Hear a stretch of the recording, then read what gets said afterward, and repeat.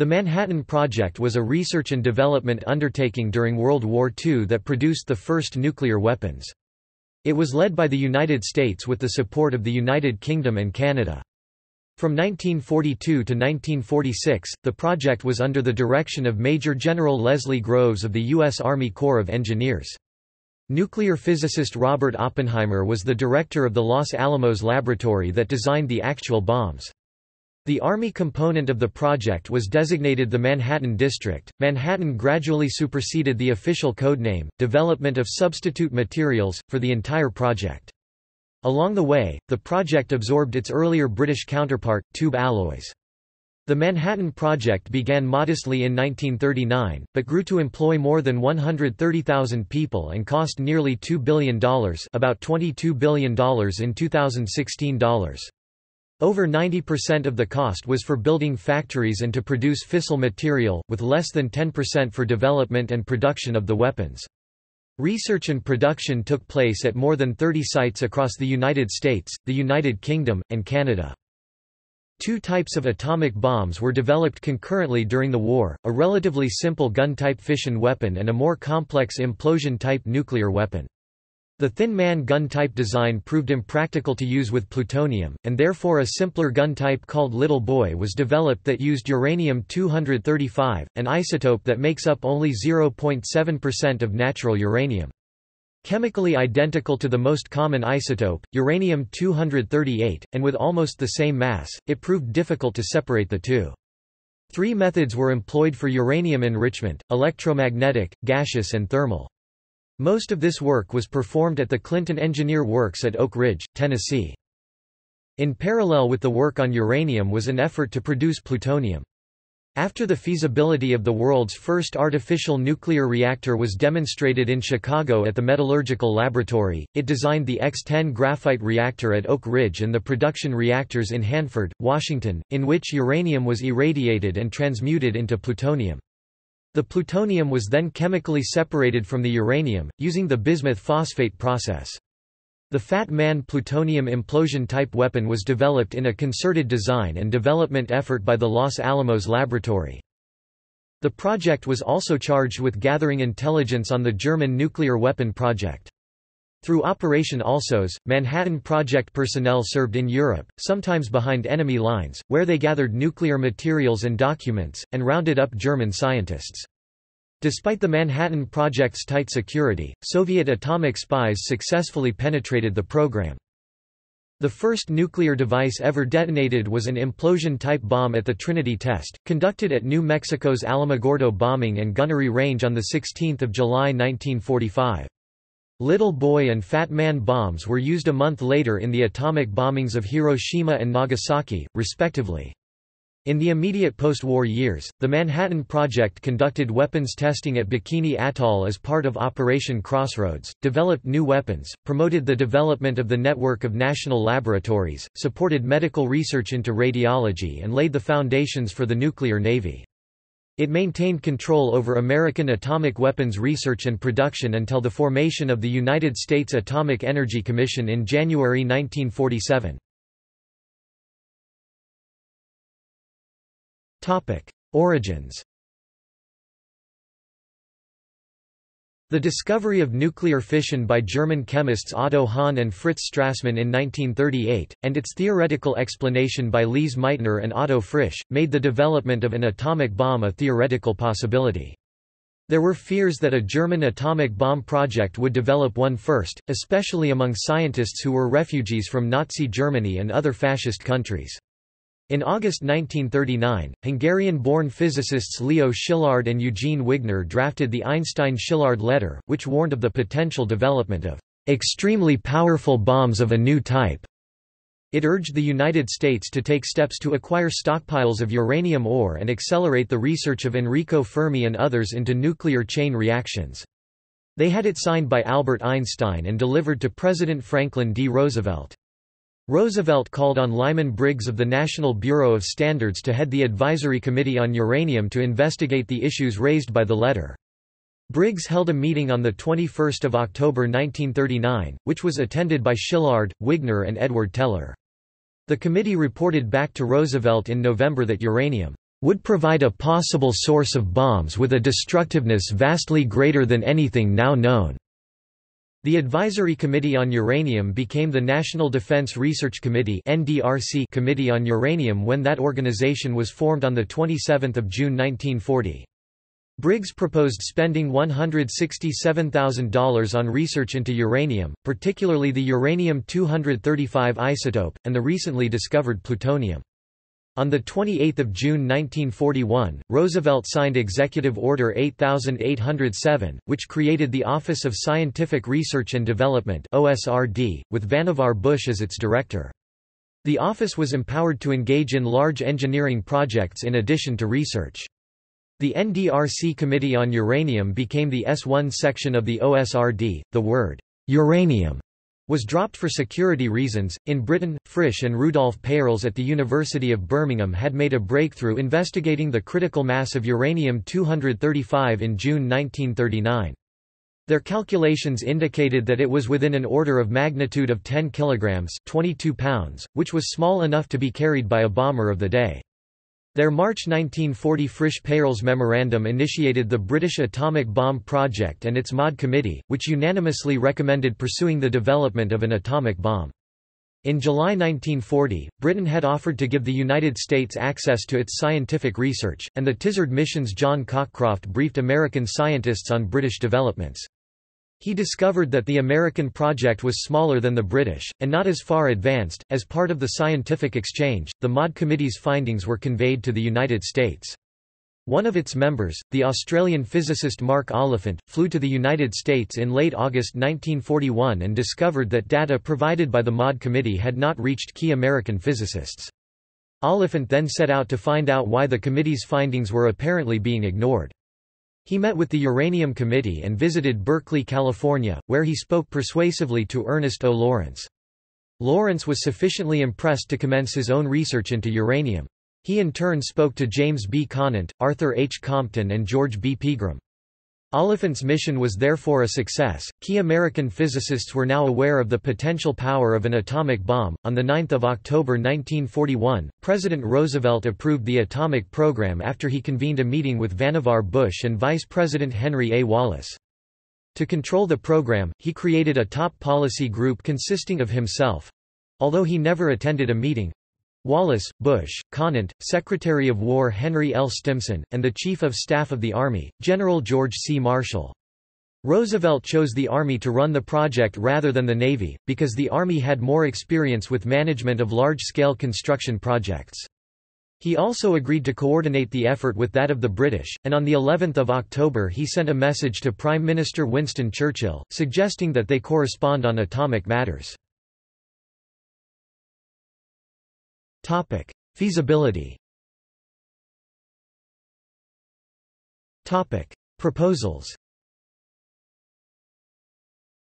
The S1 Committee held its meeting on 18 December 1941, "pervaded by an atmosphere of enthusiasm and urgency." In the wake of the attack on Pearl Harbor and the subsequent United States declaration of war upon Japan and then on Germany. Work was proceeding on 3 different techniques for isotope separation to separate uranium-235 from the more abundant uranium-238. Lawrence and his team at the University of California, Berkeley, investigated electromagnetic separation, while Igor Murphree and Jesse Wakefield Beams's team looked into gaseous diffusion at Columbia University, and Philip Abelson directed research into thermal diffusion at the Carnegie Institution of Washington and later the Naval Research Laboratory. Murphree was also the head of an unsuccessful separation project using gas centrifuges. Meanwhile, there were 2 lines of research into nuclear reactor technology, with Harold Urey continuing research into heavy water at Columbia, while Arthur Compton brought the scientists working under his supervision from Columbia, California and Princeton University to join his team at the University of Chicago, where he organized the Metallurgical Laboratory in early 1942 to study plutonium and reactors using graphite as a neutron moderator. Briggs, Compton, Lawrence, Murphree, and Urey met on 23 May 1942 to finalize the S1 Committee recommendations, which called for all 5 technologies to be pursued. This was approved by Bush, Conant, and Brigadier General Wilhelm D. Steyr, the Chief of Staff of Major General Brian B. Somervell's Services of Supply, who had been designated the Army's representative on nuclear matters. Bush and Conant then took the recommendation to the top policy group with a budget proposal for $54 million for construction by the United States Army Corps of Engineers, $31 million for research and development by OSRD and $5 million for contingencies in fiscal year 1943. The top policy group in turn sent it to the President on 17 June 1942 and he approved it by writing, OKFDR, on the document. Bomb design concepts. Compton asked theoretical physicist J. Robert Oppenheimer of the University of California, Berkeley, to take over research into fast neutron calculations—the key to calculations of critical mass and weapon detonation—from Gregory Breit, who had quit on 18 May 1942 because of concerns over lax operational security. John H. Manley, a physicist at the Metallurgical Laboratory, was assigned to assist Oppenheimer by contacting and coordinating experimental physics groups scattered across the country. Oppenheimer and Robert Serber of the University of Illinois examined the problems of neutron diffusion—how neutrons moved in a nuclear chain reaction—and hydrodynamics—how the explosion produced by a chain reaction might behave. To review this work and the general theory of fission reactions, Oppenheimer and Fermi convened meetings at the University of Chicago in June and at the University of California, Berkeley, in July 1942 with theoretical physicists Hans Bethe, John van Vleck, Edward Teller, Emil Konopinski, Robert Serber, Stan Frankel, and Eldred C. Nelson, the latter three former students of Oppenheimer, and experimental physicists Emilio Segre, Felix Bloch, Franco Rossetti, John Henry Manley, and Edwin Macmillan. They tentatively confirmed that a fission bomb was theoretically possible. There were still many unknown factors. The properties of pure uranium-235 were relatively unknown, as were those of plutonium, an element that had only been discovered in February 1941 by Glenn Seaborg and his team. The scientists at the Berkeley Conference envisioned creating plutonium in nuclear reactors where uranium-238 atoms absorbed neutrons that had been emitted from fissioning uranium-235 atoms. At this point no reactor had been built, and only tiny quantities of plutonium were available from cyclotrons. Even by December 1943, only 2 mg had been produced. There were many ways of arranging the fissile material into a critical mass. The simplest was shooting a cylindrical plug into a sphere of active material with a tamper, dense material that would focus neutrons inward and keep the reacting mass together to increase its efficiency. They also explored designs involving spheroids, a primitive form of implosion suggested by Richard C. Tolman, and the possibility of autocatalytic methods, which would increase the efficiency of the bomb as it exploded. Considering the idea of the fission bomb theoretically settled, at least until more experimental data was available, the Berkeley Conference then turned in a different direction. Edward Teller pushed for discussion of a more powerful bomb, the super, now usually referred to as a hydrogen bomb, which would use the explosive force of a detonating fission bomb to ignite a nuclear fusion reaction in deuterium and tritium. Teller proposed scheme after scheme, but Bethe refused each one. The fusion idea was put aside to concentrate on producing fission bombs. Teller also raised the speculative possibility that an atomic bomb might ignite the atmosphere because of a hypothetical fusion reaction of nitrogen nuclei. Bethe calculated that it could not happen, and a report co-authored by Teller showed that no self-propagating chain of nuclear reactions is likely to be started. In Serber's account, Oppenheimer mentioned the possibility of this scenario to Arthur Compton, who didn't have enough sense to shut up about it. It somehow got into a document that went to Washington and was never laid to rest. Organization. Manhattan District. The Chief of Engineers, Major General Eugene Raybould, selected Colonel James C. Marshall to head the Army's part of the project in June 1942. Marshall created a liaison office in Washington, D.C., but established his temporary headquarters on the 18th floor of 270 Broadway in New York, where he could draw on administrative support from the Corps of Engineers North Atlantic Division.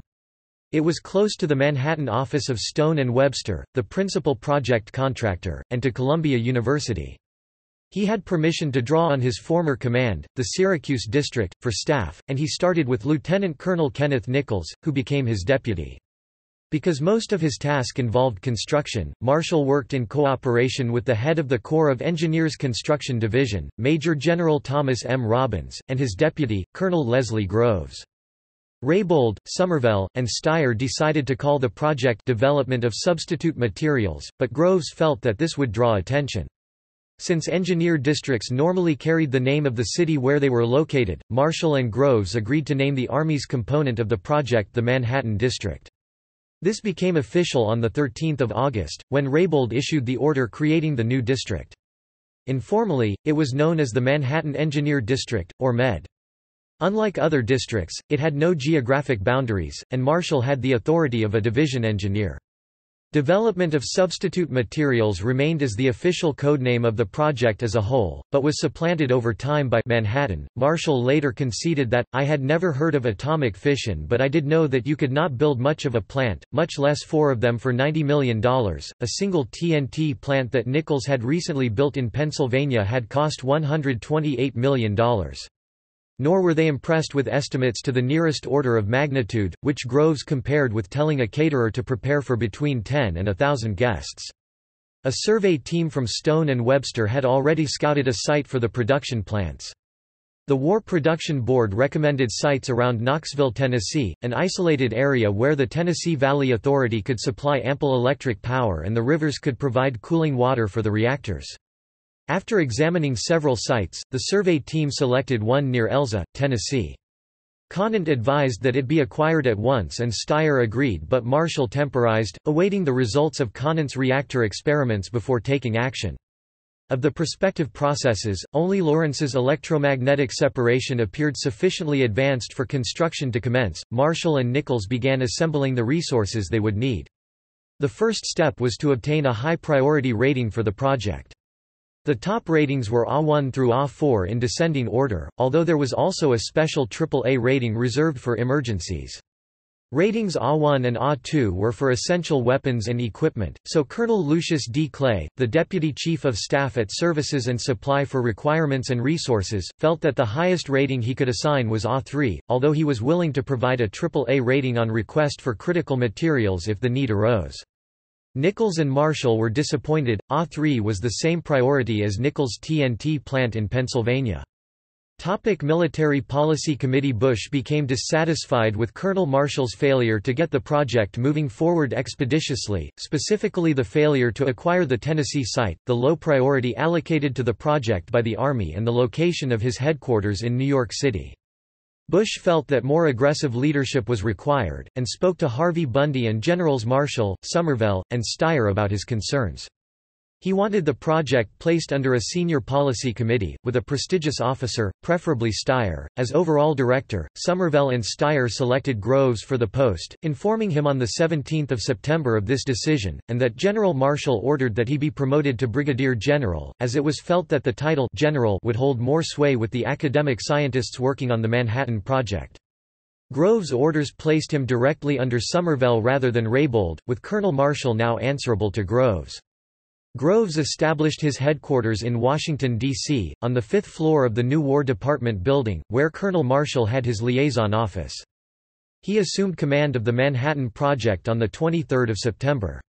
Later that day, he attended a meeting called by Stimson, which established a military policy committee, responsible to the top policy group, consisting of Bush with Conant as an alternate, Steyer and Rear Admiral William R. Purnell. Tallman and Conant were later appointed as Groves' scientific advisors. On 19 September, Groves went to Donald Nelson, the chairman of the War Production Board, and asked for broad authority to issue a AAA rating whenever it was required. Nelson initially balked but quickly caved in when Groves threatened to go to the president. Groves promised not to use the AAA rating unless it was necessary. It soon transpired that for the routine requirements of the project the AAA rating was too high but the A3 rating was too low. After a long campaign, Groves finally received A1 authority on 1 July 1944. According to Groves, "In Washington you became aware of the importance of top priority. Most everything proposed in the Roosevelt administration would have top priority. That would last for about a week or two and then something else would get top priority." One of Grove's early problems was to find a director for Project Y, the group that would design and build the bomb. The obvious choice was one of the three laboratory heads, Urey, Lawrence, or Compton, but they could not be spared. Compton recommended Oppenheimer, who was already intimately familiar with the bomb design concepts. However, Oppenheimer had little administrative experience, and, unlike Urey, Lawrence, and Compton, had not won a Nobel Prize, which many scientists felt that the head of such an important laboratory should have. There were also concerns about Oppenheimer's security status, as many of his associates were communists, including his brother, Frank Oppenheimer, his wife, Kitty, and his girlfriend, Jean Tatlock. A long conversation on a train in October 1942 convinced Groves and Nichols that Oppenheimer thoroughly understood the issues involved in setting up a laboratory in a remote area and should be appointed as its director. Groves personally waived the security requirements and issued Oppenheimer a clearance on 20 July 1943.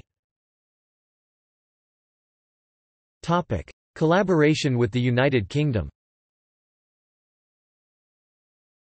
The British and Americans exchanged nuclear information but did not initially combine their efforts. Britain rebuffed attempts by Bush and Conant in 1941 to strengthen cooperation with its own project, codenamed Tube Alloys, because it was reluctant to share its technological lead and help the United States develop its own atomic bomb.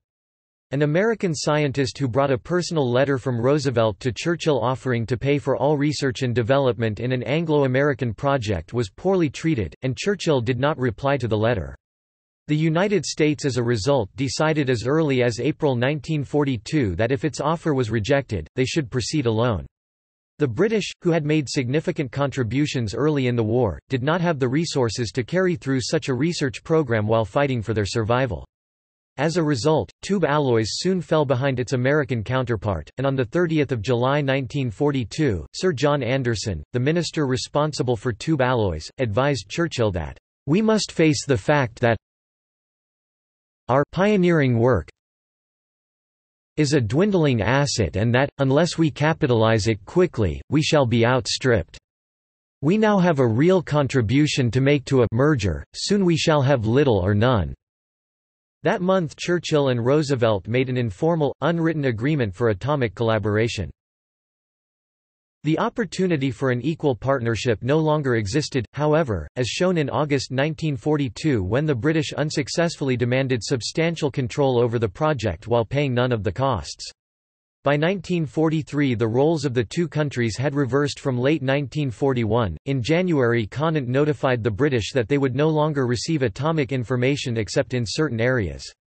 While the British were shocked by the abrogation of the Churchill-Roosevelt agreement, head of the Canadian National Research Council C.J. Mackenzie was less surprised, writing, "I can't help feeling that the United Kingdom group emphasizes the importance of their contribution as compared with the Americans." As Conant and Bush told the British, the order came from the top. The British bargaining position had worsened, the American scientists had decided that the United States no longer needed outside help, and they wanted to prevent Britain exploiting post-war commercial applications of atomic energy. The committee supported, and Roosevelt agreed to, restricting the flow of information to what Britain could use during the war—especially not bomb design—even if doing so slowed down the American project. By early 1943 the British stopped sending research and scientists to America, and as a result the Americans stopped all information sharing. The British considered ending the supply of Canadian uranium and heavy water to force the Americans to again share, but Canada needed American supplies to produce them. They investigated the possibility of an independent nuclear program, but determined that it could not be ready in time to affect the outcome of the war in Europe. By March 1943, Conant decided that British help would benefit some areas of the project. James Chadwick and one or two other British scientists were important enough that the bomb design team at Los Alamos needed them, despite the risk of revealing weapon design secrets. In August 1943 Churchill and Roosevelt negotiated the Quebec Agreement, which resulted in a resumption of cooperation between scientists working on the same problem. Britain, however, agreed to restrictions on data on the building of large-scale production plants necessary for the bomb. The subsequent Hyde Park Agreement in September 1944 extended this cooperation to the post-war period. The Quebec Agreement established the Combined Policy Committee to coordinate the efforts of the United States, United Kingdom and Canada. Stimson, Bush and Conant served as the American members of the Combined Policy Committee, Field Marshal Sir John Dill and Colonel J. J. Llewellyn were the British members, and C. D. Howe was the Canadian member. Llewellyn returned to the United Kingdom at the end of 1943 and was replaced on the committee by Sir Ronald Ian Campbell, who in turn was replaced by the British ambassador to the United States, Lord Halifax, in early 1945. Sir John Dill died in Washington, D.C., in November 1944 and was replaced both as Chief of the British Joint Staff Mission and as a member of the Combined Policy Committee by Field Marshal Sir Henry Maitland Wilson. When cooperation resumed after the Quebec Agreement, the Americans' progress and expenditures amazed the British.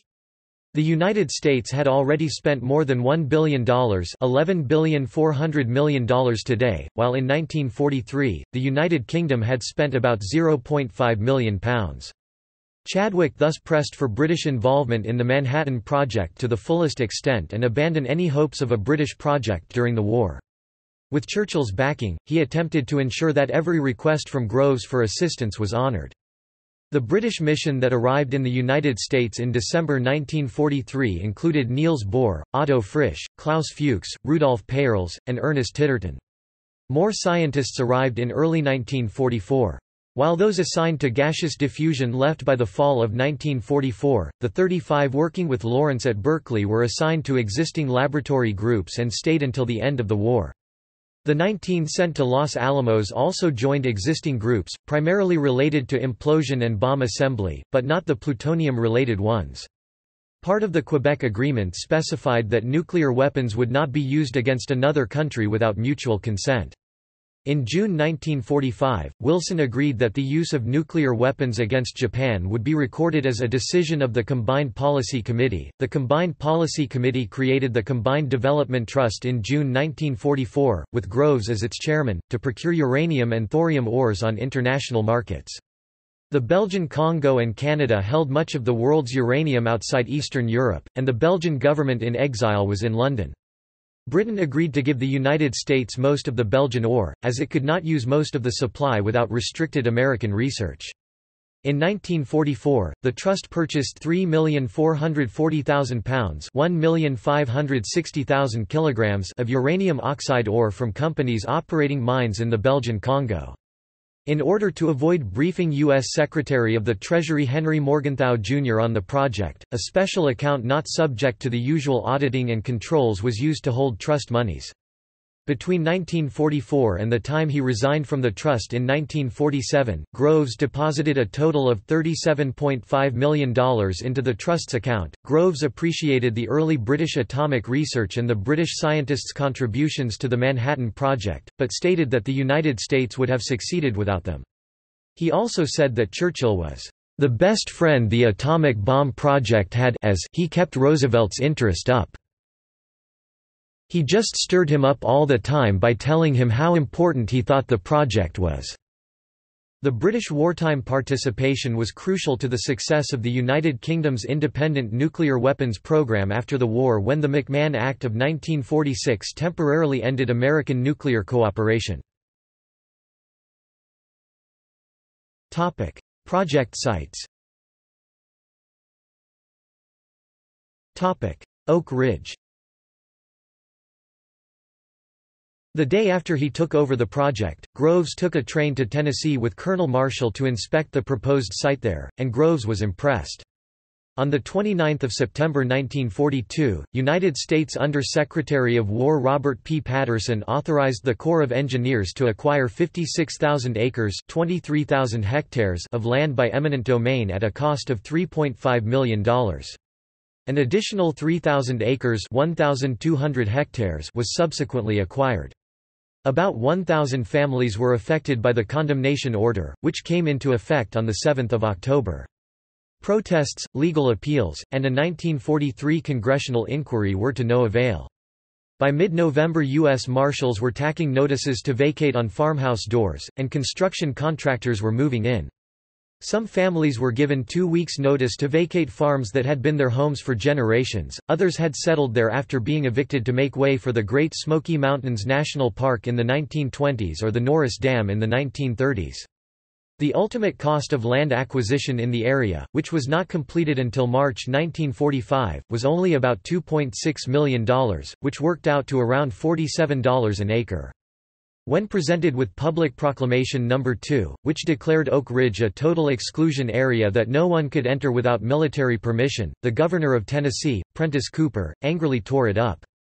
Initially known as the Kingston Demolition Range, the site was officially renamed the Clinton Engineer Works in early 1943. While Stone and Webster concentrated on the production facilities, the architectural and engineering firm Skidmore, Owings and Merrill designed and built a residential community for 13,000. The community was located on the slopes of Black Oak Ridge, from which the new town of Oak Ridge got its name. The Army presence at Oak Ridge increased in August 1943 when Nichols replaced Marshall as head of the Manhattan Engineer District. One of his first tasks was to move the district headquarters to Oak Ridge, although the name of the district did not change. In September 1943, the administration of community facilities was outsourced to Turner Construction Company through a subsidiary, the Roane Anderson Company for Roane and Anderson counties, in which Oak Ridge was located.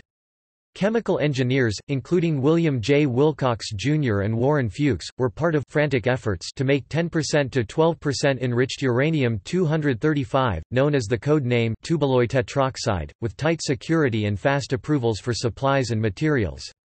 The population of Oak Ridge soon expanded well beyond the initial plans, and peaked at 75,000 in May 1945, by which time 82,000 people were employed at the Clinton Engineer Works, and 10,000 by Roane Anderson. Fine arts photographer, Josephine Herrick, and her colleague, Mary Steers, helped document the work at Oak Ridge. Los Alamos. The idea of locating Project Y at Oak Ridge was considered, but in the end it was decided that it should be in a remote location. On Oppenheimer's recommendation, the search for a suitable site was narrowed to the vicinity of Albuquerque, New Mexico, where Oppenheimer owned a ranch. In October 1942, Major John H. Dudley of the Manhattan Project was sent to survey the area, and he recommended a site near Jemez Springs, New Mexico. On 16 November, Oppenheimer, Groves, Dudley and others toured the site. Oppenheimer feared that the high cliffs surrounding the site would make his people feel claustrophobic, while the engineers were concerned with the possibility of flooding. The party then moved on to the vicinity of the Los Alamos Ranch School. Oppenheimer was impressed and expressed a strong preference for the site, citing its natural beauty and views of the Sangre de Cristo Mountains, which, it was hoped, would inspire those who would work on the project. The engineers were concerned about the poor access road, and whether the water supply would be adequate, but otherwise felt that it was ideal. Patterson approved the acquisition of the site on 25 November 1942, authorizing $440,000 for the purchase of the site of 54,000 acres 22,000 hectares, all but 8,900 acres 3,600 hectares of which were already owned by the federal government. Secretary of Agriculture Claude R. Wickard granted use of some 45,100 acres 18,300 hectares of United States Forest Service land to the War Department for so long as the military necessity continues.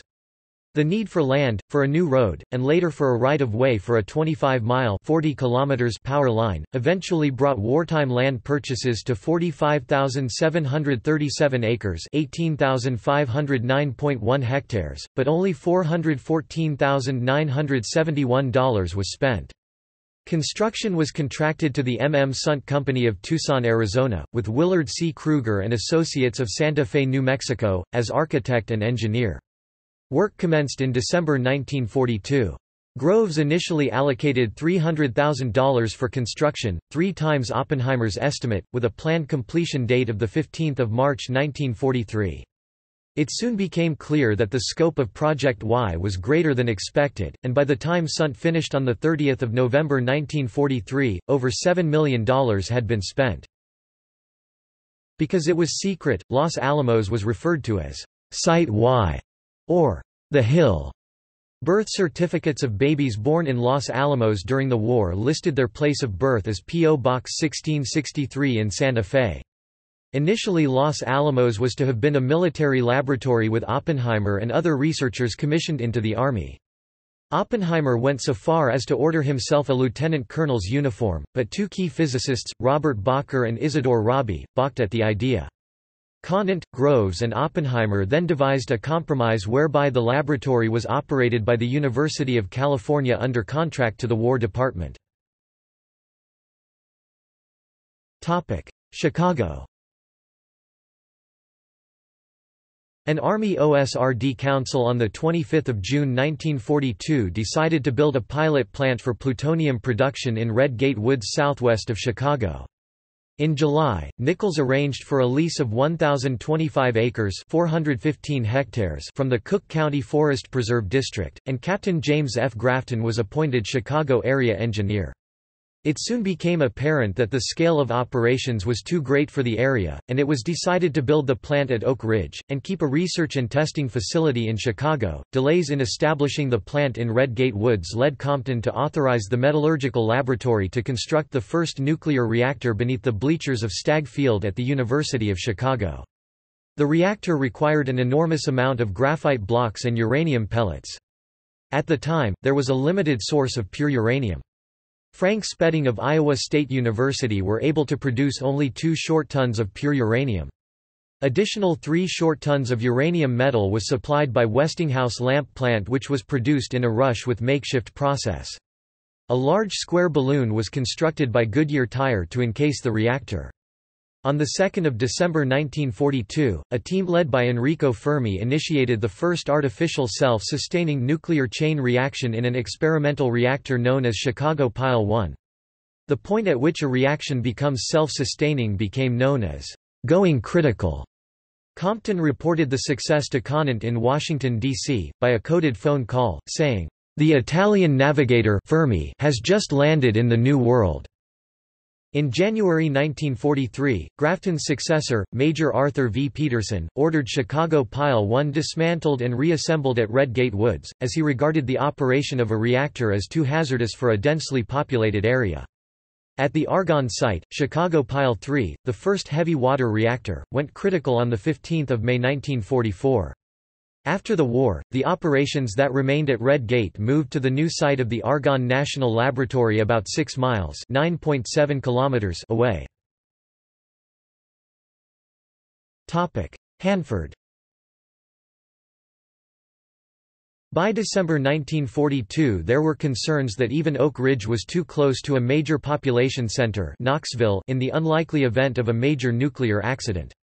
Groves recruited DuPont in November 1942 to be the prime contractor for the construction of the plutonium production complex. DuPont was offered a standard cost plus fixed fee contract, but the president of the company, Walter S. Carpenter, Jr., wanted no profit of any kind, and asked for the proposed contract to be amended to explicitly exclude the company from acquiring any patent rights. This was accepted, but for legal reasons a nominal fee of $1 was agreed upon. After the war, DuPont asked to be released from the contract early, and had to return 33 cents. DuPont recommended that the site be located far from the existing uranium production facility at Oak Ridge. In December 1942, Groves dispatched Colonel Franklin Matthias and DuPont engineers to scout potential sites. Matthias reported that Hanford site near Richland, Washington, was ideal in virtually all respects. It was isolated and near the Columbia River, which could supply sufficient water to cool the reactors that would produce the plutonium. Groves visited the site in January and established the Hanford Engineer Works (HEW), codenamed Site W. Under-Secretary Patterson gave his approval on 9 February, allocating $5 million for the acquisition of 40,000 acres (16,000 hectares) of land in the area. The federal government relocated some 1,500 residents of White Bluffs and Hanford, and nearby settlements, as well as the Wanapum and other tribes using the area. A dispute arose with farmers over compensation for crops, which had already been planted before the land was acquired. Where schedules allowed, the Army allowed the crops to be harvested, but this was not always possible. The land acquisition process dragged on and was not completed before the end of the Manhattan Project in December 1946. The dispute did not delay work. Although progress on the reactor design at Metallurgical Laboratory and DuPont was not sufficiently advanced to accurately predict the scope of the project, a start was made in April 1943 on facilities for an estimated 25,000 workers, half of whom were expected to live on site. By July 1944, some 1,200 buildings had been erected and nearly 51,000 people were living in the construction camp. As area engineer, Mathias exercised overall control of the site. At its peak, the construction camp was the third most populous town in Washington state. Hanford operated a fleet of over 900 buses, more than the city of Chicago. Like Los Alamos and Oak Ridge, Richland was a gated community with restricted access, but it looked more like a typical wartime American boomtown. The military profile was lower, and physical security elements like high fences, towers, and guard dogs were less evident. Canadian sites. British Columbia. Cominco had produced electrolytic hydrogen at Trail, British Columbia, since 1930. Urey suggested in 1941 that it could produce heavy water. To the existing $10 million plant consisting of 3,215 cells consuming 75 megawatts of hydroelectric power, secondary electrolysis cells were added to increase the deuterium concentration in the water from 2.3% to 99.8%. For this process, Hugh Taylor of Princeton developed a platinum on carbon catalyst for the first 3 stages while Urey developed a nickel chromia 1 for the 4th stage tower. The final cost was $2.8 million. The Canadian government did not officially learn of the project until August 1942. Trail's heavy water production started in January 1944 and continued until 1956. Heavy water from Trail was used for Chicago Pile 3, the first reactor using heavy water and natural uranium, which went critical on 15 May 1944. Ontario. The Chalk River, Ontario, site was established to rehouse the Allied effort at the Montreal Laboratory away from an urban area. A new community was built at Deep River, Ontario, to provide residences and facilities for the team members.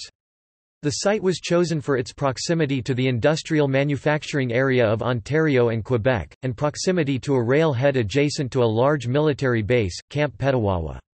Located on the Ottawa River, it had access to abundant water. The first director of the new laboratory was Hans von Halban. He was replaced by John Cockcroft in May 1944, who in turn was succeeded by Bennett Lewis in September 1946. A pilot reactor known as ZEEP Zero Energy Experimental Pile became the first Canadian reactor, and the first to be completed outside the United States. When it went critical in September 1945, ZEEP remained in use by researchers until 1970. A larger 10 MW NRX reactor, which was designed during the war, was completed and went critical in July 1947. Northwest Territories. The Eldorado mine at Port Radium was a source of uranium ore. Heavy water sites. Although DuPont's preferred designs for the nuclear reactors were helium-cooled and used graphite as a moderator, DuPont still expressed an interest in using heavy water as a backup, in case the graphite reactor design proved infeasible for some reason. For this purpose, it was estimated that 3 short tons (2.7 t) of heavy water would be required per month. The P9 project was the government's code name for the heavy water production program. As the plant at Trail, which was then under construction, could produce 0.5 short tons (0.45 t) per month, additional capacity was required. Groves therefore authorized DuPont to establish heavy water facilities at the Morgantown Ordnance Works, near Morgantown, West Virginia, at the Wabash River Ordnance Works, near Dana and Newport, Indiana, and at the Alabama Ordnance Works, near Childersburg and Sylacauga, Alabama. Although known as Ordnance Works and paid for under Ordnance Department contracts, they were built and operated by the Army Corps of Engineers. The American plants used a process different from Trail's. Heavy water was extracted by distillation, taking advantage of the slightly higher boiling point of heavy water. Uranium. Ore. The key raw material for the project was uranium, which was used as fuel for the reactors, as feed that was transformed into plutonium, and, in its enriched form, in the atomic bomb itself. There were 4 known major deposits of uranium in 1940, in Colorado, in northern Canada, in Joachimsthal in Czechoslovakia, and in the Belgian Congo. All but Joachimsthal were in Allied hands. A November 1942 survey determined that sufficient quantities of uranium were available to satisfy the project's requirements. Nichols arranged with the State Department for export controls to be placed on uranium oxide and negotiated for the purchase of 1,200 short tons 1,100 t of uranium ore from the Belgian Congo that was being stored in a warehouse on Staten Island and the remaining stocks of mined ore stored in the Congo. He negotiated with Eldorado Gold Mines for the purchase of ore from its refinery in Port Hope, Ontario, and its shipment in 100-ton lots. The Canadian government subsequently bought up the company's stock until it acquired a controlling interest. While these purchases assured a sufficient supply to meet wartime needs, the American and British leaders concluded that it was in their country's interest to gain control of as much of the world's uranium deposits as possible. The richest source of ore was the Shinkolobwe mine in the Belgian Congo, but it was flooded and closed. Nichols unsuccessfully attempted to negotiate its reopening and the sale of the entire future output to the United States with Edgar Sengier, the director of the company that owned the mine, Union Minière du Haut-Katanga. The matter was then taken up by the Combined Policy Committee. As 30% of Union Minière's stock was controlled by British interests, the British took the lead in negotiations. Sir John Anderson and Ambassador John Wynant hammered out a deal with Sengier and the Belgian government in May 1944 for the mine to be reopened and 1,720 short tons 1,560 t of ore to be purchased at $1.45 a pound. To avoid dependence on the British and Canadians for ore, Groves also arranged for the purchase of U.S. Vanadium Corporation's stockpile in Uravan, Colorado. Uranium mining in Colorado yielded about 800 short tons 730 t of ore. Mallinckrodt Incorporated in St. Louis, Missouri, took the raw ore and dissolved it in nitric acid to produce uranyl nitrate. Ether was then added in a liquid-liquid extraction process to separate the impurities from the uranyl nitrate. This was then heated to form uranium trioxide, which was reduced to highly pure uranium dioxide. By July 1942, Mallinckrodt was producing a ton of highly pure oxide a day, but turning this into uranium metal initially proved more difficult for contractors Westinghouse and Metal Hydrides. Production was too slow and quality was unacceptably low. A special branch of the metallurgical laboratory was established at Iowa State College in Ames, Iowa, under Frank Spedding to investigate alternatives. This became known as the Ames Project, and its Ames process became available in 1943. Uranium refining at Ames. Isotope separation. Natural uranium consists of 99.3% uranium-238 and 0.7% uranium-235, but only the latter is fissile. The chemically identical uranium-235 has to be physically separated from the more plentiful isotope.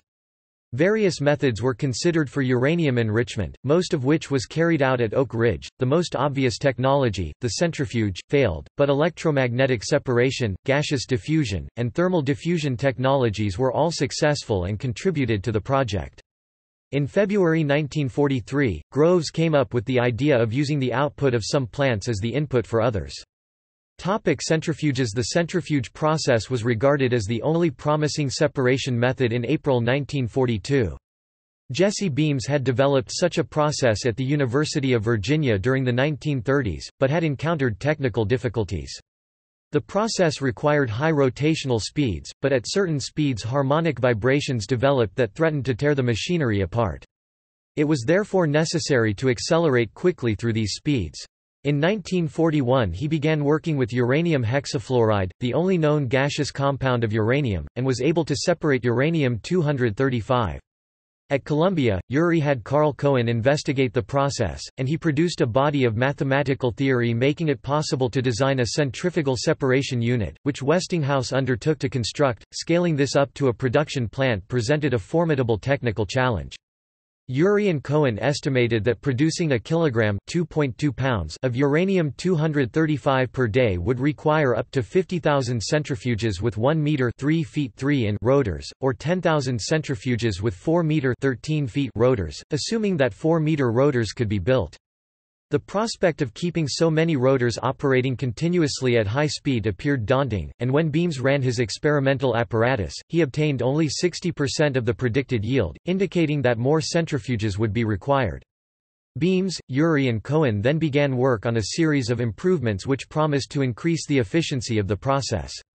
However, frequent failures of motors, shafts and bearings at high speeds delayed work on the pilot plant. In November 1942 the centrifuge process was abandoned by the Military Policy Committee following a recommendation by Conant, Nichols and August C. Klein of Stone and Webster. Electromagnetic separation. Electromagnetic isotope separation was developed by Lawrence at the University of California Radiation Laboratory. This method employed devices known as caliotrons, a hybrid of the standard laboratory mass spectrometer and cyclotron. The name was derived from the words California, University and cyclotron. In the electromagnetic process, a magnetic field deflected charged particles according to mass. The process was neither scientifically elegant nor industrially efficient. Compared with a gaseous diffusion plant or a nuclear reactor, an electromagnetic separation plant would consume more scarce materials, require more manpower to operate, and cost more to build. Nonetheless, the process was approved because it was based on proven technology and therefore represented less risk. Moreover, it could be built in stages, and rapidly reach industrial capacity. Marshall and Nichols discovered that the electromagnetic isotope separation process would require 5,000 short tons, 4,500 tons of copper, which was in desperately short supply. However, silver could be substituted, in an 11:10 ratio. On 3 August 1942, Nichols met with Under-Secretary of the Treasury Daniel W. Bell and asked for the transfer of 6,000 tons of silver bullion from the West Point Bullion Depository. "Young man," Bell told him, "you may think of silver in tons, but the Treasury will always think of silver in troy ounces." Eventually, 14,700 short tons, 13,300 tons, 430 million troy ounces were used. The 1,000 troy ounce, 31 kilograms silver bars were cast into cylindrical billets and taken to Phelps Dodge in Bayway, New Jersey, where they were extruded into strips 0.625 inches, 15.9 millimeters thick, 3 inches, 76 millimeters wide and 40 feet 12 meters long.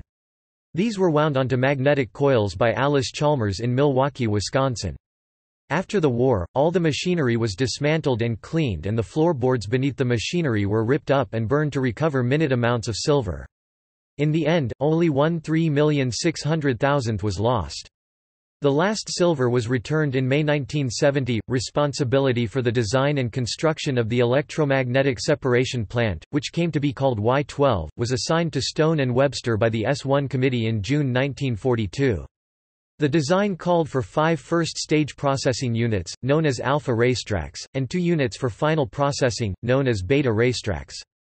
In September 1943, Groves authorized construction of 4 more racetracks, known as Alpha 2. Construction began in February 1943, when the plant was started up for testing on schedule in October. The 14-ton vacuum tanks crept out of alignment because of the power of the magnets, and had to be fastened more securely. A more serious problem arose when the magnetic coils started shorting out. In December, Groves ordered a magnet to be broken open, and handfuls of rust were found inside. Groves then ordered the racetracks to be torn down and the magnets sent back to the factory to be cleaned. A pickling plant was established on site to clean the pipes and fittings. The second Alpha I was not operational until the end of January 1944, the first Beta and first and third Alpha Is came online in March, and the fourth Alpha I was operational in April. The 4 Alpha 2 racetracks were completed between July and October 1944. Tennessee Eastman was contracted to manage Y-12 on the usual cost plus fixed fee basis, with a fee of $22,500 per month plus $7,500 per racetrack for the first 7 racetracks and $4,000 per additional racetrack. The caliotrons were initially operated by scientists from Berkeley to remove bugs and achieve a reasonable operating rate. They were then turned over to trained Tennessee Eastman operators who had only a high school education. Nichols compared unit production data, and pointed out to Lawrence that the young, hillbilly girl operators were outperforming his PhDs. They agreed to a production race and Lawrence lost, a morale boost for the Tennessee Eastman workers and supervisors. The girls were trained like soldiers not to reason why, while the scientists could not refrain from time-consuming investigation of the cause of even minor fluctuations of the dials. Y-12 initially enriched the uranium-235 content to between 13% and 15%, and shipped the first few hundred grams of this to Los Alamos in March 1944. Only one part in 5,825 of the uranium feed emerged as final product. Much of the rest was splattered over equipment in the process. Strenuous recovery efforts helped raise production to 10% of the uranium-235 feed by January 1945. In February the Alpha racetracks began receiving slightly enriched 1.4% feed from the new S-50 thermal diffusion plant. The next month it received enhanced 5% feed from the K-25 gaseous diffusion plant. By August K-25 was producing uranium sufficiently enriched to feed directly into the beta tracks. Gaseous diffusion. The most promising but also the most challenging method of isotope separation was gaseous diffusion.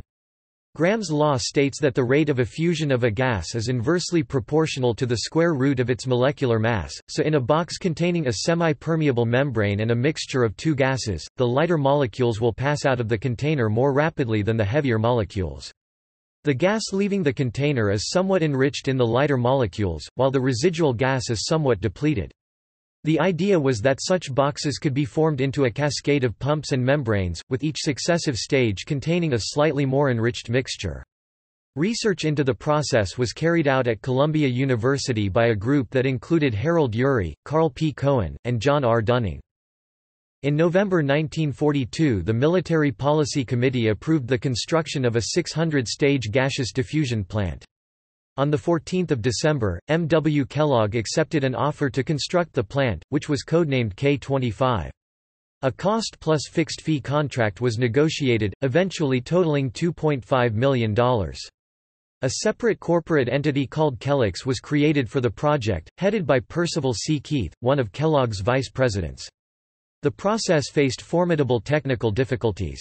The highly corrosive gas uranium hexafluoride would have to be used, as no substitute could be found, and the motors and pumps would have to be vacuum-tight and enclosed in inert gas.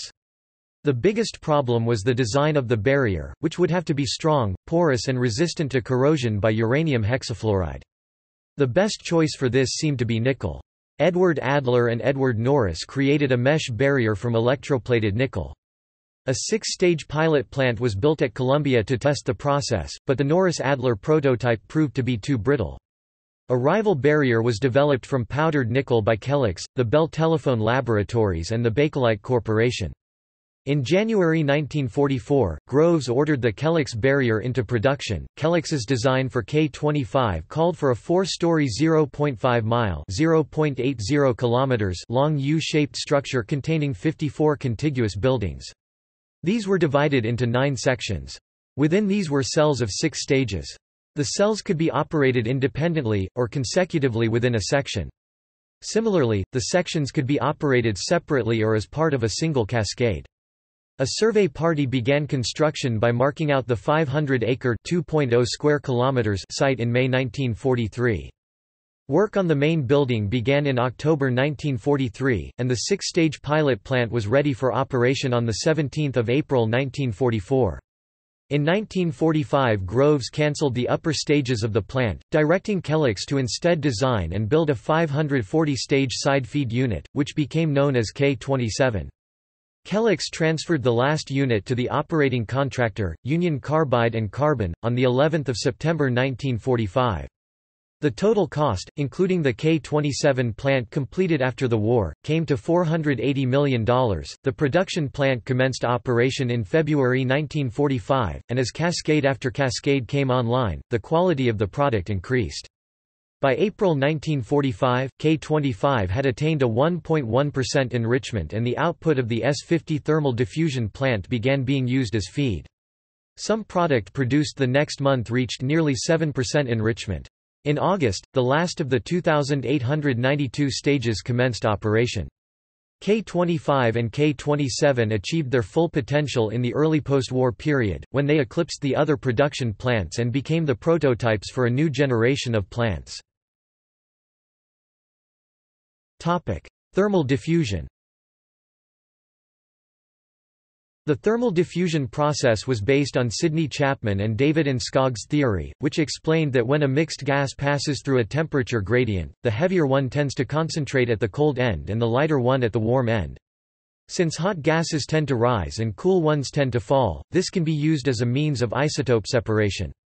This process was first demonstrated by Klaus Clusius and Gerhard Dickel in Germany in 1938. It was developed by U.S. Navy scientists, but was not one of the enrichment technologies initially selected for use in the Manhattan Project. This was primarily due to doubts about its technical feasibility, but the inter-service rivalry between the Army and Navy also played a part.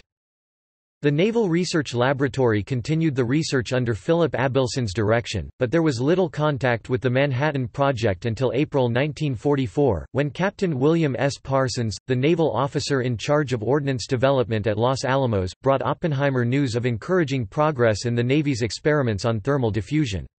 Oppenheimer wrote to Groves suggesting that the output of a thermal diffusion plant could be fed into Y-12. Groves set up a committee consisting of Warren K. Lewis, Eager Murphree and Richard Tallman to investigate the idea, and they estimated that a thermal diffusion plant costing $3.5 million could enrich 50 kilograms 110 pounds of uranium per week to nearly 0.9% uranium-235. Groves approved its construction on 24 June 1944. Groves contracted with the H. K. Ferguson Company of Cleveland, Ohio, to build the thermal diffusion plant, which was designated S-50. Groves's advisors, Carl Cohen and W. I. Thompson from Standard Oil, estimated that it would take 6 months to build. Groves gave Ferguson just 4. Plans called for the installation of 2,142 48-foot-tall 15 meters diffusion columns arranged in 21 racks. Inside each column were 3 concentric tubes. Steam, obtained from the nearby K-25 powerhouse at a pressure of 1,000 pounds per square inch 6,900 kilopascals and temperature of 545 degrees Fahrenheit 285 degrees Celsius, flowed downward through the innermost 1.25-inch 32 mm nickel pipe, while water at 155 degrees Fahrenheit 68 degrees Celsius flowed upward through the outermost iron pipe. Isotope separation occurred in the uranium hexafluoride gas between the nickel and copper pipes. Work commenced on 9 July 1944, and S-50 began partial operation in September. Ferguson operated the plant through a subsidiary known as Fercleve. The plant produced just 10.5 pounds (4.8 kilograms) of 0.852% uranium-235 in October. Leaks limited production and forced shutdowns over the next few months, but in June 1945 it produced 12,730 pounds (5,770 kilograms). By March 1945, all 21 production racks were operating. Initially the output of S-50 was fed into Y-12, but starting in March 1945 all 3 enrichment processes were run in series. S-50 became the first stage, enriching from 0.71% to 0.89%. This material was fed into the gaseous diffusion process in the K-25 plant, which produced a product enriched to about 23%. This was, in turn, fed into Y-12, which boosted it to about 89%, sufficient for nuclear weapons. Aggregate U-235 production. About 50 kilograms (110 pounds) of uranium enriched to 89% uranium-235 was delivered to Los Alamos by July 1945. The entire 50 kilograms, along with some 50% enriched, averaging out to about 85% enriched, were used in Little Boy. Plutonium. The second line of development pursued by the Manhattan Project used the fissile element plutonium. Although small amounts of plutonium exist in nature, the best way to obtain large quantities of the element is in a nuclear reactor, in which natural uranium is bombarded by neutrons. The uranium-238 is transmuted into uranium-239, which rapidly decays, first into neptunium-239 and then into plutonium-239. Only a small amount of the uranium-238 will be transformed, so the plutonium must be chemically separated from the remaining uranium, from any initial impurities, and from fission products. X-10 graphite reactor. In March 1943, DuPont began construction of a plutonium plant on a 112-acre (0.5 square kilometers) site at Oak Ridge. Intended as a pilot plant for the larger production facilities at Hanford, it included the air-cooled X-10 graphite reactor, a chemical separation plant, and support facilities. Because of the subsequent decision to construct water-cooled reactors at Hanford, only the chemical separation plant operated as a true pilot. The X-10 graphite reactor consisted of a huge block of graphite, 24 feet (7.3 meters) long on each side, weighing around 1,500 short tons (1,400 t), surrounded by 7 feet (2.1 meters) of high-density concrete as a radiation shield. The greatest difficulty was encountered with the uranium slugs produced by Mallinckrodt and metal hydrides. These somehow had to be coated in aluminum to avoid corrosion and the escape of fission products into the cooling system. The Grasselli Chemical Company attempted to develop a hot dipping process without success. Meanwhile, Alcoa tried canning. A new process for flux-less welding was developed, and 97% of the cans passed a standard vacuum test, but high-temperature tests indicated a failure rate of more than 50%. Nonetheless, production began in June 1943. The metallurgical laboratory eventually developed an improved welding technique with the help of General Electric, which was incorporated into the production process in October 1943. Watched by Fermi and Compton, the X-10 graphite reactor went critical on 4 November 1943 with about 30 short tons (27 t) of uranium. A week later the load was increased to 36 short tons 33 t, raising its power generation to 500 kilowatts, and by the end of the month the first 500 milligrams of plutonium was created. Modifications over time raised the power to 4,000 kilowatts in July 1944. X-10 operated as a production plant until January 1945, when it was turned over to research activities. Hanford reactors. Although an air-cooled design was chosen for the reactor at Oak Ridge to facilitate rapid construction, it was recognized that this would be impractical for the much larger production reactors. Initial designs by the Metallurgical Laboratory and DuPont used helium for cooling, before they determined that a water-cooled reactor would be simpler, cheaper and quicker to build. The design did not become available until 4 October 1943. In the meantime, Mathias concentrated on improving the Hanford site by erecting accommodations, improving the roads, building a railway switch line, and upgrading the electricity, water and telephone lines. As at Oak Ridge, the most difficulty was encountered while canning the uranium slugs, which commenced at Hanford in March 1944. They were pickled to remove dirt and impurities, dipped in molten bronze, tin, and aluminum-silicon alloy, canned using hydraulic presses, and then capped using arc welding under an argon atmosphere. Finally, they were subjected to a series of tests to detect holes or faulty welds. Disappointingly, most canned slugs initially failed the tests, resulting in an output of only a handful of canned slugs per day. But steady progress was made, and by June 1944 production increased to the point where it appeared that enough canned slugs would be available to start Reactor B on schedule. In August 1944, work began on Reactor B, the first of 6 planned 250 MW reactors, on 10 October 1943. The reactor complexes were given letter designations A through F, with B, D and F sites chosen to be developed first, as this maximized the distance between the reactors. They would be the only ones constructed during the Manhattan Project. Some 390 short tons 350 t of steel, 17,400 cubic yards 13,300 cubic meters of concrete, 50,000 concrete blocks and 71,000 concrete bricks were used to construct the 120-foot 37 meters high building. Construction of the reactor itself commenced in February 1944. Watched by Compton, Mathias, DuPont's Crawford Greenawalt, Leona Woods and Fermi, who inserted the first slug, the reactor was powered up beginning on 13 September 1944. Over the next few days, 838 tubes were loaded and the reactor went critical. Shortly after midnight on 27 September, the operators began to withdraw the control rods to initiate production. At first all appeared well, but around 3 o'clock the power level started to drop and by 6:30 the reactor had shut down completely. The cooling water was investigated to see if there was a leak or contamination. The next day the reactor started up again, only to shut down once more. Fermi contacted Qian Wu, who identified the cause of the problem as neutron poisoning from xenon-135, which has a half-life of 9.2 hours. Fermi, Woods, Donald J. Hughes and John Archibald Wheeler then calculated the nuclear cross-section of xenon-135, which turned out to be 30,000 times that of uranium. DuPont engineer George Graves had deviated from the metallurgical laboratory's original design, in which the reactor had 1,500 tubes arranged in a circle, and had added an additional 504 tubes to fill in the corners.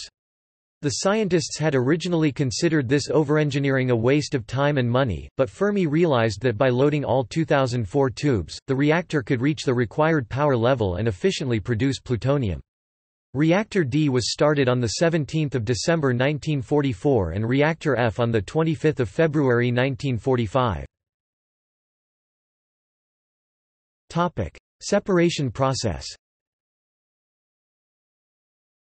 Meanwhile, the chemists considered the problem of how plutonium could be separated from uranium when its chemical properties were not known. Working with the minute quantities of plutonium available at the Metallurgical Laboratory in 1942, a team under Charles M. Cooper developed a lanthanum fluoride process for separating uranium and plutonium, which was chosen for the pilot separation plant. A second separation process, the bismuth phosphate process, was subsequently developed by Seaborg and Stanley G. Thomson. This process worked by toggling plutonium between its +4 and +6 oxidation states in solutions of bismuth phosphate. In the former state, the plutonium was precipitated, in the latter, it stayed in solution and the other products were precipitated. Greenawalt favored the bismuth phosphate process due to the corrosive nature of lanthanum fluoride, and it was selected for the Hanford separation plants. Once X-10 began producing plutonium, the pilot separation plant was put to the test. The first batch was processed at 40% efficiency, but over the next few months this was raised to 90%. At Hanford, top priority was initially given to the installations in the 300 area. This contained buildings for testing materials, preparing uranium, and assembling and calibrating instrumentation. One of the buildings housed the canning equipment for the uranium slugs, while another contained a small test reactor. Notwithstanding the high priority allocated to it, work on the 300 area fell behind schedule due to the unique and complex nature of the 300 area facilities, and wartime shortages of labor and materials. Early plans called for the construction of 2 separation plants in each of the areas known as 200 West and 200 East. This was subsequently reduced to 2, the T and U plants, in 200 West and 1, the B plant, at 200 East. Each separation plant consisted of 4 buildings, a process cell building or canyon, known as 221, a concentration building 224, a purification building 231, and a magazine store 213. The canyons were each 800 feet 240 meters long and 65 feet 20 meters wide. Each consisted of 40 17.7 by 13 by 20 foot 5.4 by 4.0 by 6.1 meters cells. Work began on 221T and 221U in January 1944, with the former completed in September and the latter in December. The 221B building followed in March 1945. Because of the high levels of radioactivity involved, all work in the separation plants had to be conducted by remote control using closed-circuit television, something unheard of in 1943. Maintenance was carried out with the aid of an overhead crane and specially designed tools. The 224 buildings were smaller because they had less material to process, and it was less radioactive. The 224T and 224U buildings were completed on 8 October 1944, and 224B followed on 10 February 1945. The purification methods that were eventually used in 231W were still unknown when construction commenced on 8 April 1944, but the plant was complete and the methods were selected by the end of the year. On 5 February 1945, Matthias Hand delivered the first shipment of 80 grams of 95% pure plutonium nitrate to a Los Alamos courier in Los Angeles. Weapon design. In 1943, development efforts were directed to a gun-type fission weapon with plutonium called Thin Man. Initial research on the properties of plutonium was done using cyclotron-generated plutonium-239, which was extremely pure, but could only be created in very small amounts. Los Alamos received the first sample of plutonium from the Clinton X-10 reactor in April 1944, and within days Emilio Segre discovered a problem. The reactor-bred plutonium had a higher concentration of plutonium-240, resulting in up to 5 times the spontaneous fission rate of cyclotron plutonium.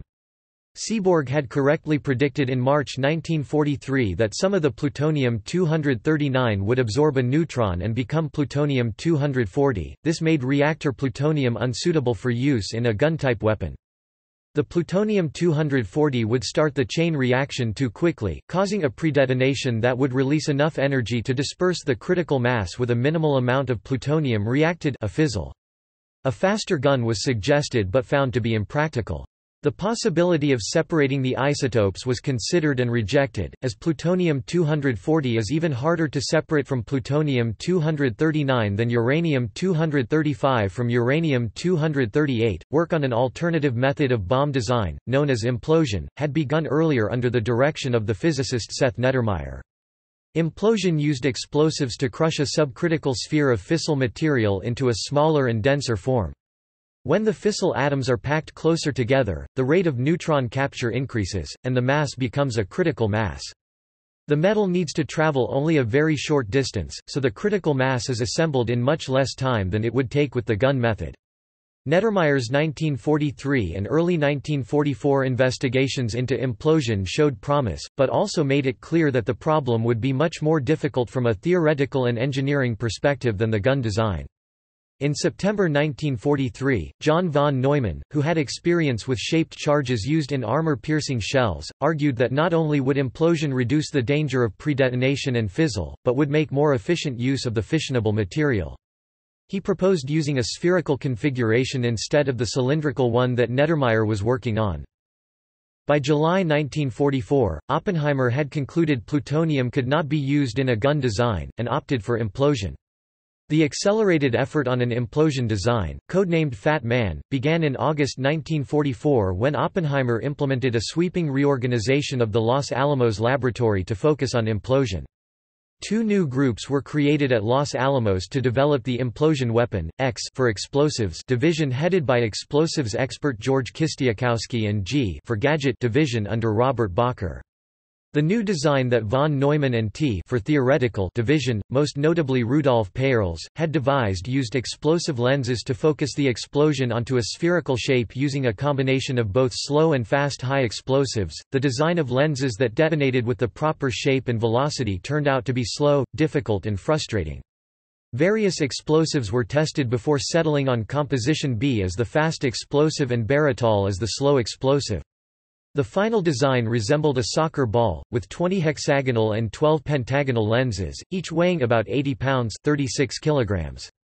Getting the detonation just right required fast, reliable and safe electrical detonators, of which there were 2 for each lens for reliability. It was therefore decided to use exploding bridgewire detonators, a new invention developed at Los Alamos by a group led by Luis Alvarez. A contract for their manufacture was given to Raytheon, to study the behavior of converging shock waves. Robert Serber devised the Rala experiment, which used the short-lived radioisotope lanthanum-140, a potent source of gamma radiation. The gamma-ray source was placed in the center of a metal sphere surrounded by the explosive lenses, which in turn were inside in an ionization chamber. This allowed the taking of an X-ray movie of the implosion. The lenses were designed primarily using this series of tests. In his History of the Los Alamos Project, David Hawkins wrote, "Rolla became the most important single experiment affecting the final bomb design." Within the explosives was the 4.5-inch (110 mm) thick aluminum pusher, which provided a smooth transition from the relatively low-density explosive to the next layer, the 3-inch (76 mm) thick tamper of natural uranium. Its main job was to hold the critical mass together as long as possible, but it would also reflect neutrons back into the core. Some part of it might fission as well. To prevent predetonation by an external neutron, the tamper was coated in a thin layer of boron. A polonium-beryllium modulated neutron initiator, known as an urchin, because its shape resembled a sea urchin, was developed to start the chain reaction at precisely the right moment. This work with the chemistry and metallurgy of radioactive polonium was directed by Charles Allen Thomas of the Monsanto Company and became known as the Dayton Project. Testing required up to 500 curies per month of polonium, which Monsanto was able to deliver. The whole assembly was encased in a duralumin bomb casing to protect it from bullets and flak. The ultimate task of the metallurgists was to determine how to cast plutonium into a sphere. The difficulties became apparent when attempts to measure the density of plutonium gave inconsistent results. At first contamination was believed to be the cause, but it was soon determined that there were multiple allotropes of plutonium. The brittle alpha phase that exists at room temperature changes to the plastic beta phase at higher temperatures. Attention then shifted to the even more malleable delta phase that normally exists in the 300 degrees Celsius to 450 degrees Celsius range. It was found that this was stable at room temperature when alloyed with aluminum, but aluminum emits neutrons when bombarded with alpha particles, which would exacerbate the pre-ignition problem. The metallurgists then hit upon a plutonium-gallium alloy, which stabilized the delta phase and could be hot-pressed into the desired spherical shape. As plutonium was found to corrode readily, the sphere was coated with nickel. The work proved dangerous. By the end of the war, half the experienced chemists and metallurgists had to be removed from work with plutonium when unacceptably high levels of the element appeared in their urine. A minor fire at Los Alamos in January 1945 led to a fear that a fire in the plutonium laboratory might contaminate the whole town, and Groves authorized the construction of a new facility for plutonium chemistry and metallurgy, which became known as the DP site. The hemispheres for the first plutonium pit or core were produced and delivered on 2 July 1945. 3 more hemispheres followed on 23 July and were delivered 3 days later. Trinity. Because of the complexity of an implosion-style weapon, it was decided that, despite the waste of fissile material, an initial test would be required. Groves approved the test, subject to the active material being recovered. Consideration was therefore given to a controlled fissile, but Oppenheimer opted instead for a full-scale nuclear test, codenamed Trinity. In March 1944, planning for the test was assigned to Kenneth Bainbridge, a professor of physics at Harvard, working under Kistiakowsky. Bainbridge selected the bombing range near Alamogordo Army Airfield as the site for the test. Bainbridge worked with Captain Samuel P. Davalos on the construction of the Trinity Base Camp and its facilities, which included barracks, warehouses, workshops, an explosive magazine, and a commissary. Groves did not relish the prospect of explaining the loss of $1 billion worth of plutonium to a Senate committee, so a cylindrical containment vessel codenamed Jumbo was constructed to recover the active material in the event of a failure. Measuring 25 feet (7.6 meters) long and 12 feet (3.7 meters) wide, it was fabricated at great expense from 214 short tons (194 t) of iron and steel by Babcock and Wilcox in Barberton, Ohio. Brought in a special railroad car to a siding in Pope, New Mexico, it was transported the last 25 miles (40 kilometers) to the test site on a trailer pulled by 2 tractors. By the time it arrived, however, confidence in the implosion method was high enough, and the availability of plutonium was sufficient, that Oppenheimer decided not to use it. Instead, it was placed atop a steel tower 800 yards (730 meters) from the weapon as a rough measure of how powerful the explosion would be. In the end, Jumbo survived, although its tower did not, adding credence to the belief that Jumbo would have successfully contained a fizzled explosion. A pre-test explosion was conducted on 7 May 1945 to calibrate the instruments. A wooden test platform was erected 800 yards (730 meters) from ground zero and piled with 100 short tons (91 t) of TNT spiked with nuclear fission products in the form of an irradiated uranium slug from Hanford, which was dissolved and poured into tubing inside the explosive. This explosion was observed by Oppenheimer and Groves's new deputy commander, Brigadier General Thomas Farrell. The pre-test produced data that proved vital for the Trinity test. For the actual test, the weapon, nicknamed the Gadget, was hoisted to the top of a 100-foot (30 meters) steel tower, as detonation at that height would give a better indication of how the weapon would behave when dropped from a bomber. Detonation in the air maximized the energy applied directly to the target, and generated less nuclear fallout. The Gadget was assembled under the supervision of Norris Bradbury at the nearby McDonald Ranch House on 13 July, and precariously winched up the tower the following day. Observers included Bush, Chadwick, Conant, Farrell, Fermi, Groves, Lawrence, Oppenheimer and Tolman. At 5:30 on 16 July 1945 the Gadget exploded with an energy equivalent of around 20 kilotons of TNT, leaving a crater of trinitite radioactive glass in the desert 250 feet (76 meters) wide. The shock wave was felt over 100 miles (160 kilometers) away, and the mushroom cloud reached 7.5 miles (12.1 kilometers) in height. It was heard as far away as El Paso, Texas, so Groves issued a cover story about an ammunition magazine explosion at Alamogordo Field. Oppenheimer later recalled that, while witnessing the explosion, he thought of a verse from the Hindu holy book, the Bhagavad Gita 11:12, Kalosmi lokaksayakar do lakansamahartamiha pravarta tepi tuvam na bhavasayanti sarv yuvasthita prachinikesu yoda. If the radiance of 1,000 suns were to burst at once into the sky, that would be like the splendor of the Mighty One. Years later he would explain that another verse had also entered his head at that time: we knew the world would not be the same. A few people laughed, a few people cried. Most people were silent. I remembered the line from the Hindu scripture, the Bhagavad Gita. Vishnu is trying to persuade the prince that he should do his duty and, to impress him, takes on his multi-armed form and says, "Now I am become death, the destroyer of worlds." I suppose we all thought that, one way or another. Personnel. In June 1944, the Manhattan Project employed some 129,000 workers, of whom 84,500 were construction workers, 40,500 were plant operators and 1,800 were military personnel. As construction activity fell off, the workforce declined to 100,000 a year later, but the number of military personnel increased to 5,600. Procuring the required numbers of workers, especially highly skilled workers, in competition with other vital wartime programs proved very difficult. In 1943, Groves obtained a special temporary priority for labor from the War Manpower Commission. In March 1944, both the War Production Board and the War Manpower Commission gave the project their highest priority. Tolman and Conant, in their role as the project's scientific advisors, drew up a list of candidate scientists and had them rated by scientists already working on the project. Groves then sent a personal letter to the head of their university or company asking for them to be released for essential war work. At the University of Wisconsin-Madison, Stanislaw Ulam gave one of his students, Joan Hinton, an exam early, so she could leave to do war work. A few weeks later, Ulam received a letter from Hans Bethe, inviting him to join the project.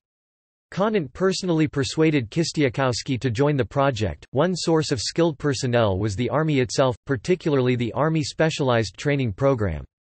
In 1943, the MED created the Special Engineer Detachment (SED), with an authorized strength of 675.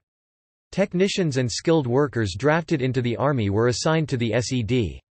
Another source was the Women's Army Corps (WAC). Initially intended for clerical tasks handling classified material, the WACs were soon tapped for technical and scientific tasks as well. On 1 February 1945, all military personnel assigned to the Med, including all SED detachments, were assigned to the 9812th Technical Service Unit, except at Los Alamos, where military personnel other than SED, including the WACs and military police, were assigned to the 4817th Service Command Unit. An associate professor of radiology at the University of Rochester School of Medicine, Stafford L. Warren, was commissioned as a colonel in the United States Army Medical Corps, and appointed as chief of the Meds Medical Section and Groves Medical Advisor. Warren's initial task was to staff hospitals at Oak Ridge, Richland and Los Alamos. The medical section was responsible for medical research, but also for the Meds health and safety programs. This presented an enormous challenge, because workers were handling a variety of toxic chemicals, using hazardous liquids and gases under high pressures, working with high voltages, and performing experiments involving explosives, not to mention the largely unknown dangers presented by radioactivity and handling fissile materials. Yet in December 1945, the National Safety Council presented the Manhattan Project with the Award of Honor for Distinguished Service to Safety in recognition of its safety record. Between January 1943 and June 1945, there were 62 fatalities and 3,879 disabling injuries, which was about 62% below the rate of private industry. Secrecy. A 1945 Life article estimated that before the Hiroshima and Nagasaki bombings, "Probably no more than a few dozen men in the entire country knew the full meaning of the Manhattan Project, and perhaps only 1,000 others even were aware that work on atoms was involved." The magazine wrote that the more than 100,000 others employed with the project, "worked like moles in the dark." Warned that disclosing the project's secrets was punishable by 10 years in prison or a $10,000 $108,000 today fine, they saw enormous quantities of raw materials enter factories with nothing coming out, and monitored dials and switches while behind thick concrete walls mysterious reactions took place. Without knowing the purpose of their jobs, Oak Ridge security personnel considered any private party with more than 7 people as suspicious, and residents, who believed that U.S. government agents were secretly among them, avoided repeatedly inviting the same guests. Although original residents of the area could be buried in existing cemeteries, every coffin was reportedly open for inspection. Everyone, including top military officials, and their automobiles were searched when entering and exiting project facilities. One Oak Ridge worker stated that, "If you got inquisitive, you were called on the carpet within 2 hours by government secret agents.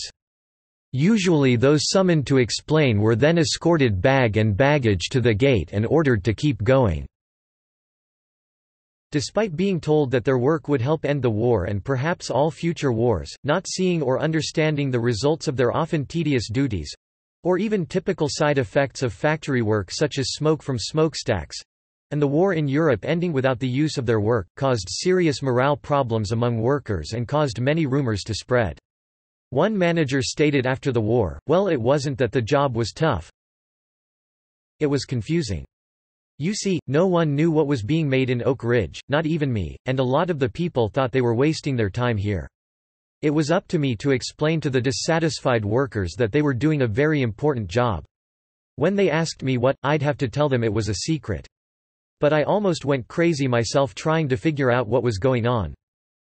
Another worker told of how, working in a laundry, she every day held a special instrument to uniforms and listened for a clicking noise. She learned only after the war that she had been performing the important task of checking for radiation with a Geiger counter. To improve morale among such workers, Oak Ridge created an extensive system of intramural sports leagues, including 10 baseball teams, 81 softball teams, and 26 football teams. Censorship. Voluntary censorship of atomic information began before the Manhattan Project. After the start of the European War in 1939, American scientists began avoiding publishing military-related research, and in 1940 scientific journals began asking the National Academy of Sciences to clear articles. William L. Lawrence of The New York Times, who wrote an article on atomic fission in the Saturday Evening Post of 7 September 1940, later learned that government officials asked librarians nationwide in 1943 to withdraw the issue. The Soviets noticed the silence, however. In April 1942, nuclear physicist Georgy Flyorov wrote to Joseph Stalin on the absence of articles on nuclear fission in American journals. This resulted in the Soviet Union establishing its own atomic bomb project. The Manhattan Project operated under tight security lest its discovery induce Axis powers, especially Germany, to accelerate their own nuclear projects or undertake covert operations against the project. The government's Office of Censorship, by contrast, relied on the press to comply with a voluntary code of conduct it published, and the project at first avoided notifying the office. By early 1943, newspapers began publishing reports of large construction in Tennessee and Washington based on public records, and the office began discussing with the project how to maintain secrecy. In June, the Office of Censorship asked newspapers and broadcasters to avoid discussing atom smashing, atomic energy, atomic fission, atomic splitting, or any of their equivalents. The use for military purposes of radium or radioactive materials, heavy water, high-voltage discharge equipment, cyclotrons. The office also asked to avoid discussion of polonium, uranium, ytterbium, hafnium, protactinium, radium, rhenium, thorium, deuterium. Only uranium was sensitive, but was listed with other elements to hide its importance. Soviet spies. The prospect of sabotage was always present, and sometimes suspected when there were equipment failures. While there were some problems believed to be the result of careless or disgruntled employees, there were no confirmed instances of Axis-instigated sabotage. However, on 10 March 1945, a Japanese fire balloon struck a power line, and the resulting power surge caused the 3 reactors at Hanford to be temporarily shut down. With so many people involved, security was a difficult task. A special counter-intelligence corps detachment was formed to handle the project's security issues. By 1943, it was clear that the Soviet Union was attempting to penetrate the project. Lieutenant Colonel Boris T. Pash, the head of the counterintelligence branch of the Western Defense Command, investigated suspected Soviet espionage at the radiation laboratory in Berkeley. Oppenheimer informed Pash that he had been approached by a fellow professor at Berkeley, Håkon Chevalier, about passing information to the Soviet Union. The most successful Soviet spy was Klaus Fuchs, a member of the British mission who played an important part at Los Alamos. The 1950 revelation of his espionage activities damaged the United States' nuclear cooperation with Britain and Canada. Subsequently, other instances of espionage were uncovered, leading to the arrest of Harry Gold, David Greenglass, and Ethel and Julius Rosenberg. Other spies like George Koval and Theodore Hall remained unknown for decades. The value of the espionage is difficult to quantify, as the principal constraint on the Soviet atomic bomb project was a shortage of uranium ore. The consensus is that espionage saved the Soviets 1 or 2 years of effort. Foreign intelligence. In addition to developing the atomic bomb, the Manhattan Project was charged with gathering intelligence on the German nuclear energy project. It was believed that the Japanese nuclear weapons program was not far advanced because Japan had little access to uranium ore, but it was initially feared that Germany was very close to developing its own weapons. At the instigation of the Manhattan Project, a bombing and sabotage campaign was carried out against heavy water plants in German-occupied Norway. A small mission was created, jointly staffed by the Office of Naval Intelligence, OSRD, the Manhattan Project, and Army Intelligence (G2), to investigate enemy scientific developments. It was not restricted to those involving nuclear weapons. The Chief of Army Intelligence, Major General George V. Strong, appointed Boris Pash to command the unit, which was codenamed Alsos, a Greek word meaning grove. The Alsos mission to Italy questioned staff of the physics laboratory at the University of Rome following the capture of the city in June 1944. Meanwhile, Pash formed a combined British and American Alsos mission in London under the command of Captain Horace K. Calvert to participate in Operation Overlord. Groves considered the risk that the Germans might attempt to disrupt the Normandy landings with radioactive poisons was sufficient to warn General Dwight D. Eisenhower and send an officer to brief his chief of staff, Lieutenant General Walter Bedell Smith. Under the codename Operation Peppermint, special equipment was prepared and chemical warfare service teams were trained in its use. Following in the wake of the advancing Allied armies, Pash and Calvert interviewed Frédéric Joliot-Curie about the activities of German scientists. They spoke to officials at Union Minière du Haut-Katanga about uranium shipments to Germany. They tracked down 68 tons of ore in Belgium and 30 tons in France. The interrogation of German prisoners indicated that uranium and thorium were being processed in Oranienburg, 20 miles north of Berlin, so Groves arranged for it to be bombed on 15 March 1945, and Also's team went to Stassfurt in the Soviet occupation zone and retrieved 11 tons of ore from Wifo. In April 1945, Pash, in command of a composite force known as T-Force, conducted Operation Harborage, a sweep behind enemy lines of the cities of Hechingen, Bissingen, and Haigerloch that were the heart of the German nuclear effort. T-Force captured the nuclear laboratories, documents, equipment and supplies, including heavy water and 1.5 tons of metallic uranium. Also's teams rounded up German scientists including Kurt Diebner, Otto Hahn, Walther Gerlach, Werner Heisenberg, and Carl Friedrich von Weizsäcker, who were taken to England where they were interned at Farm Hall, a bugged house in Godmanchester. After the bombs were detonated in Japan, the Germans were forced to confront the fact that the Allies had done what they could not. Atomic bombings of Hiroshima and Nagasaki. Preparations. Starting in November 1943, the Army Air Forces Materiel Command at Wright Field, Ohio, began Silverplate, the codename modification of B-29s to carry the bombs. Test drops were carried out at Muroc Army Air Field, California, and the Naval Ordnance Test Station at Inyokern, California. Groves met with the Chief of United States Army Air Forces USAAF, General Henry H. Arnold, in March 1944 to discuss the delivery of the finished bombs to their targets.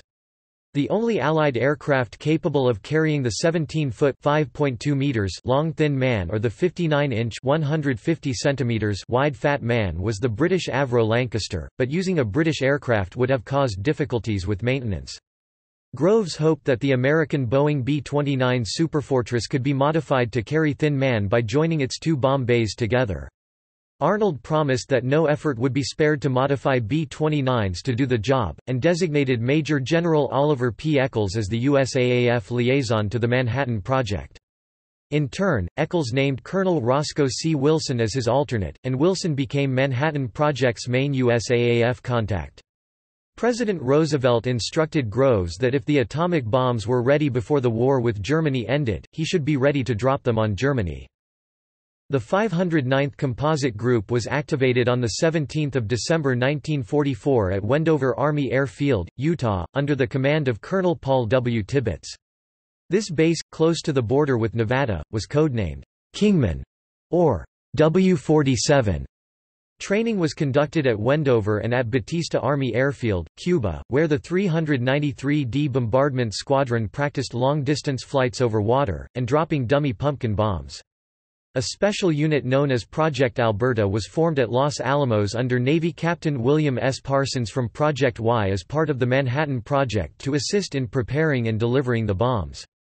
Commander Frederick L. Ashworth from Alberta met with Fleet Admiral Chester W. Nimitz on Guam in February 1945 to inform him of the project. While he was there, Ashworth selected North Field on the Pacific island Tinian as a base for the 509th Composite Group, and reserved space for the group and its buildings. The group deployed there in July 1945. Farrell arrived at Tinian on 30 July as the Manhattan Project representative. Most of the components for Little Boy left San Francisco on the cruiser USS Indianapolis on 16 July and arrived on Tinian on 26 July. 4 days later the ship was sunk by a Japanese submarine. The remaining components, which included 6 uranium-235 rings, were delivered by 3 C-54 Skymasters of the 509th Group's 320th Troop Carrier Squadron. 2 Fat Man assemblies traveled to Tinian in specially modified 509th Composite Group B-29s. The first plutonium core went in a special C-54. A joint targeting committee of the Manhattan District and USAAF was established to determine which cities in Japan should be targets, and recommended Kokura, Hiroshima, Niigata, and Kyoto. At this point, Secretary of War Henry L. Stimson intervened, announcing that he would be making the targeting decision, and that he would not authorize the bombing of Kyoto on the grounds of its historical and religious significance. Groves therefore asked Arnold to remove Kyoto not just from the list of nuclear targets, but from targets for conventional bombing as well. One of Kyoto's substitutes was Nagasaki. Bombings. In May 1945, the Interim Committee was created to advise on wartime and post-war use of nuclear energy. The committee was chaired by Stimson, with James F. Burns, a former U.S. Senator soon to be Secretary of State, as President Harry S. Truman's personal representative, Ralph A. Bard, the Under-Secretary of the Navy, William L. Clayton, the Assistant Secretary of State, Vannevar Bush, Carl T. Compton, James B. Conant, and George L. Harrison, an assistant to Stimson and President of New York Life Insurance Company. The Interim Committee in turn established a scientific panel consisting of Arthur Compton, Fermi, Lawrence and Oppenheimer to advise it on scientific issues. In its presentation to the Interim Committee, the scientific panel offered its opinion not just on the likely physical effects of an atomic bomb, but on its probable military and political impact. At the Potsdam Conference in Germany, Truman was informed that the Trinity test had been successful.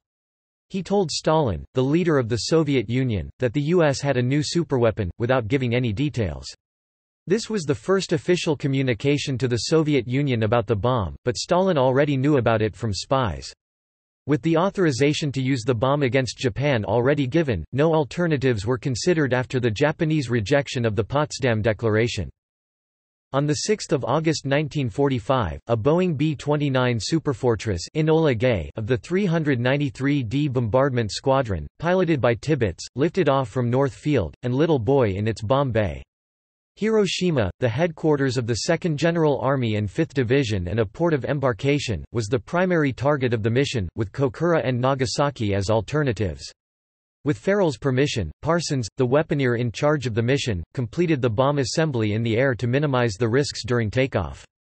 The bomb detonated at an altitude of 1,750 feet (530 meters) with a blast that was later estimated to be the equivalent of 13 kilotons of TNT. An area of approximately 4.7 square miles (12 square kilometers) was destroyed. Japanese officials determined that 69% of Hiroshima's buildings were destroyed and another 6 to 7% damaged. About 70,000 to 80,000 people, of whom 20,000 were Japanese combatants and 20,000 were Korean slave laborers, or some 30% of the population of Hiroshima, were killed immediately, and another 70,000 injured. On the morning of 9 August 1945, a second B-29 Boxcar, piloted by the 393d Bombardment Squadron's commander, Major Charles W. Sweeney, lifted off with Fat Man on board. This time, Ashworth served as weaponeer and Kokura was the primary target. Sweeney took off with the weapon already armed but with the electrical safety plugs still engaged. When they reached Kokura, they found cloud cover had obscured the city, prohibiting the visual attack required by orders. After 3 runs over the city, and with fuel running low, they headed for the secondary target, Nagasaki. Ashworth decided that a radar approach would be used if the target was obscured, but a last-minute break in the clouds over Nagasaki allowed a visual approach as ordered. The Fat Man was dropped over the city's industrial valley midway between the Mitsubishi Steel and Arms Works in the south and the Mitsubishi Urakami Ordnance Works in the north.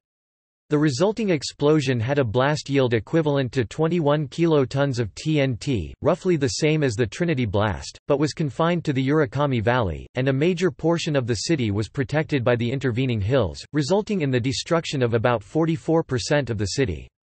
The bombing also crippled the city's industrial production extensively and killed 23,200 to 28,200 Japanese industrial workers and 150 Japanese soldiers. Overall, an estimated 35,000 to 40,000 people were killed and 60,000 injured. Groves expected to have another atomic bomb ready for use on 19 August, with 3 more in September and a further 3 in October. Two more Fat Man assemblies were readied, and scheduled to leave Kirtland Field for Tinian on 11 and 14 August.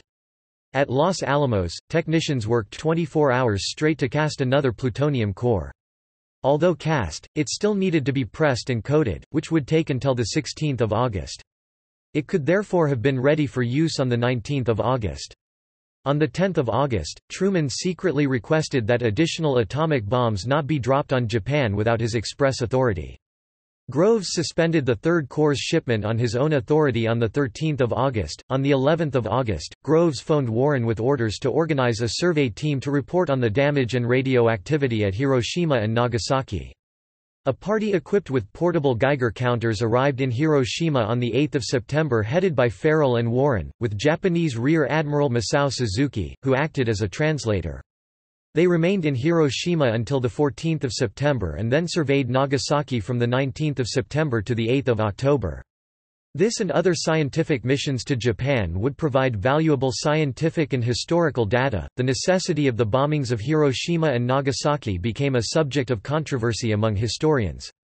Some questioned whether an atomic diplomacy would not have attained the same goals and disputed whether the bombings or the Soviet declaration of war on Japan was decisive.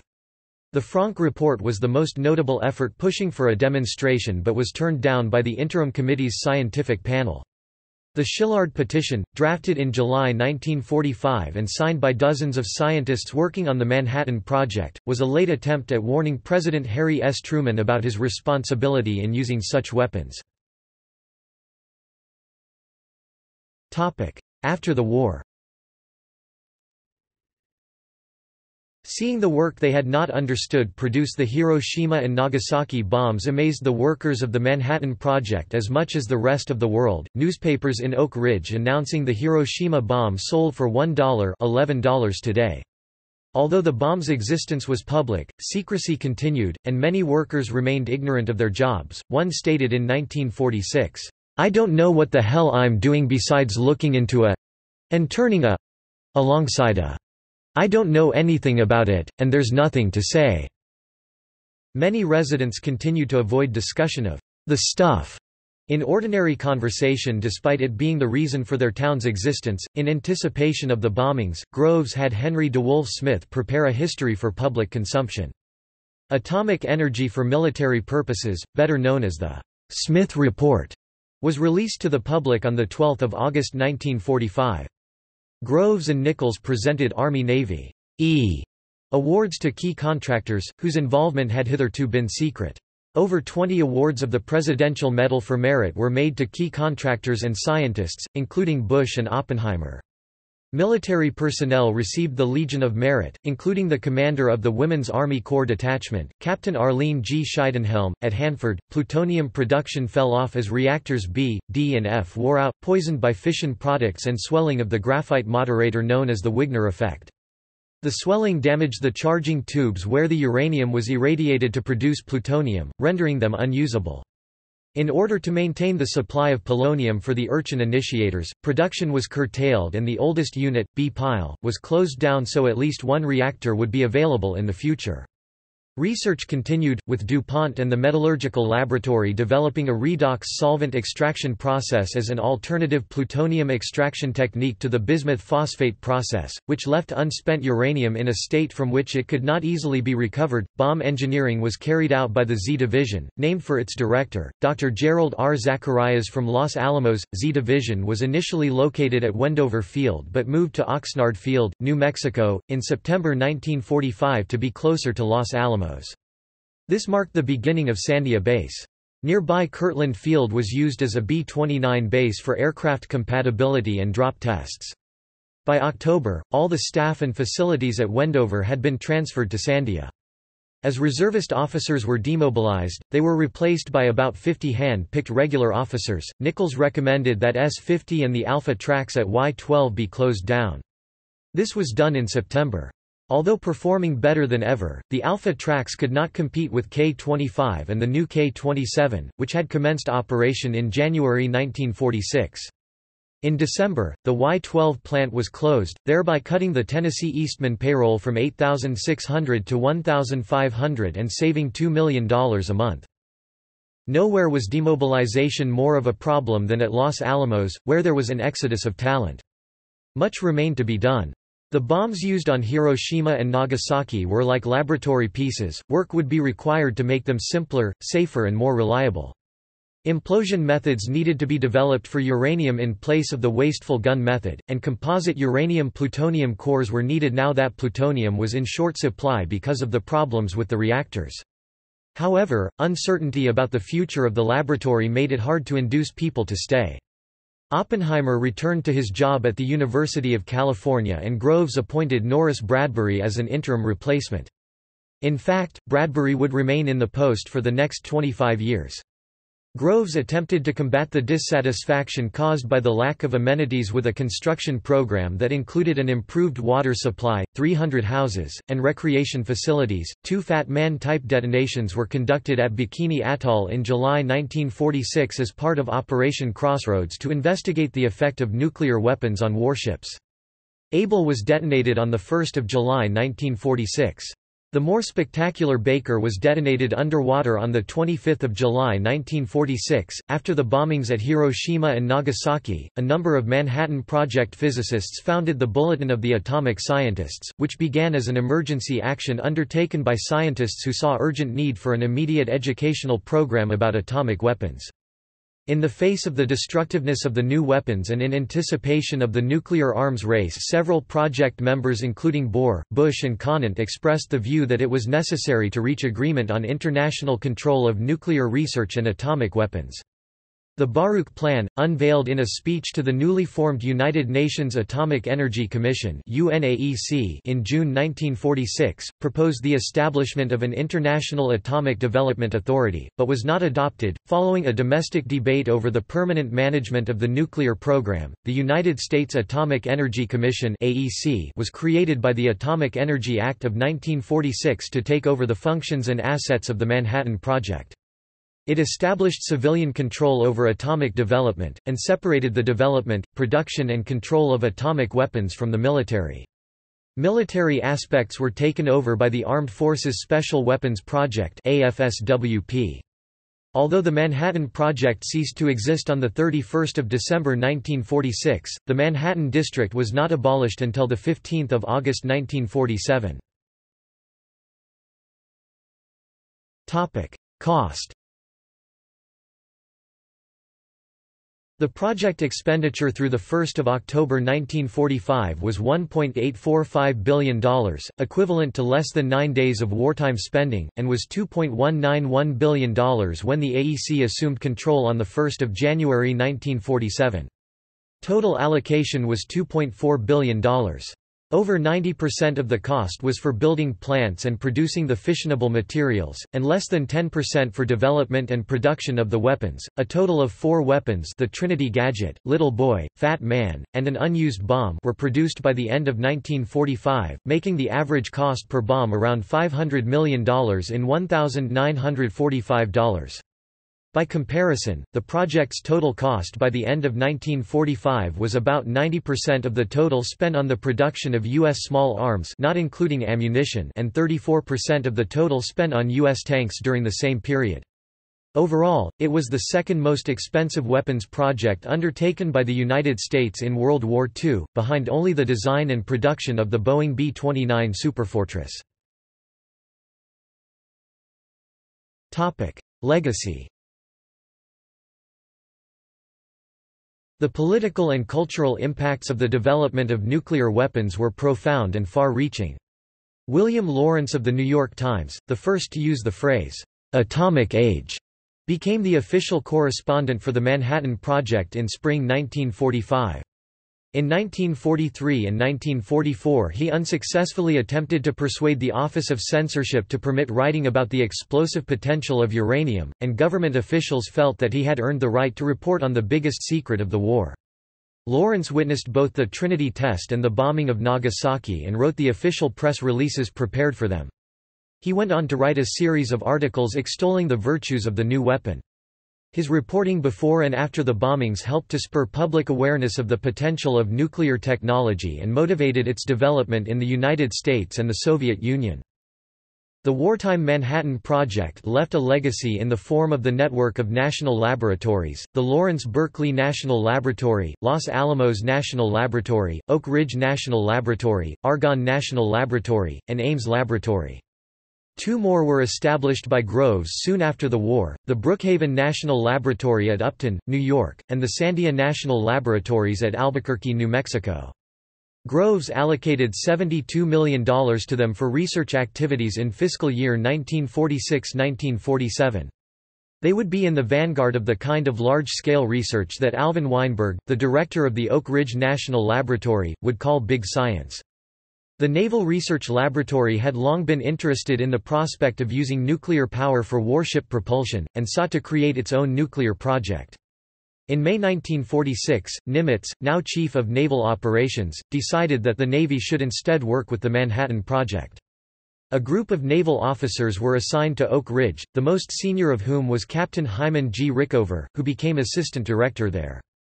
They immersed themselves in the study of nuclear energy, laying the foundations for a nuclear-powered Navy. A similar group of Air Force personnel arrived at Oak Ridge in September 1946 with the aim of developing nuclear aircraft. Their Nuclear Energy for the Propulsion of Aircraft (NEPA) project ran into formidable technical difficulties, and was ultimately cancelled. The ability of the new reactors to create radioactive isotopes in previously unheard of quantities sparked a revolution in nuclear medicine in the immediate post-war years. Starting in mid-1946, Oak Ridge began distributing radioisotopes to hospitals and universities. Most of the orders were for iodine-131 and phosphorus-32, which were used in the diagnosis and treatment of cancer.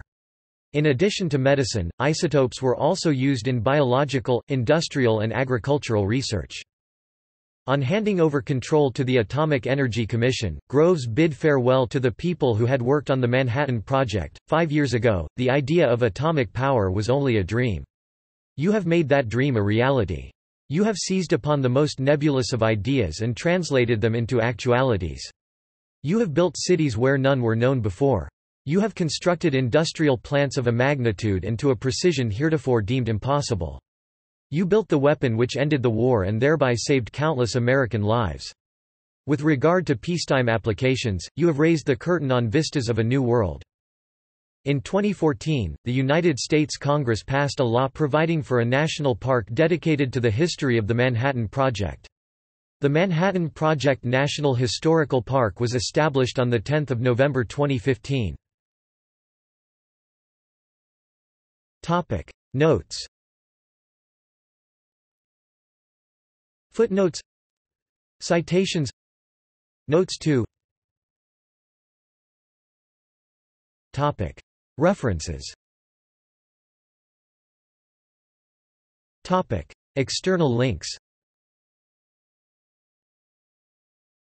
The Atomic Bomb and the End of World War II, A Collection of Primary Sources. George Washington University. Retrieved 27 July 2011. Atomic Heritage Foundation. Atomic Heritage Foundation. Retrieved 27 July 2011. Voices of the Manhattan Project. Atomic Heritage Foundation. Retrieved 10 February 2015. Features hundreds of audio, visual interviews with Manhattan Project veterans. History Center, Los Alamos National Laboratory. Los Alamos National Laboratory. Retrieved 27 July 2011. ORNL, The First 50 Years, History of ORNL. ORNL Review. 25 3. Archived from the original on 2 June 2016. Retrieved 13 October 2015.